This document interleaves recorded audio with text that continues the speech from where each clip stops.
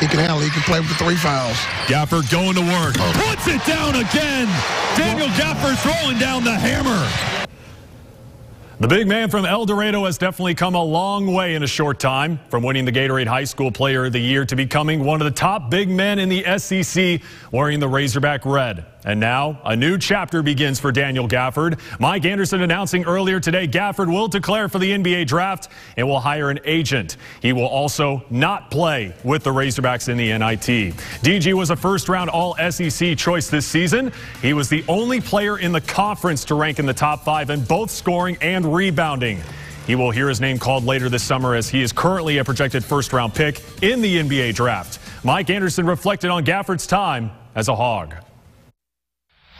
I just remember Dan coming here as a 9th grader, coming to our camps, and to see him to be in the conversation about being a first-round draft choice, I think it bodes well and says, you know, him coming in and doing the things he's done. Rightly so, he could have left last year and had an opportunity, but I think he came and back and he developed, he got better, and I think he's going to be a first-round draft pick.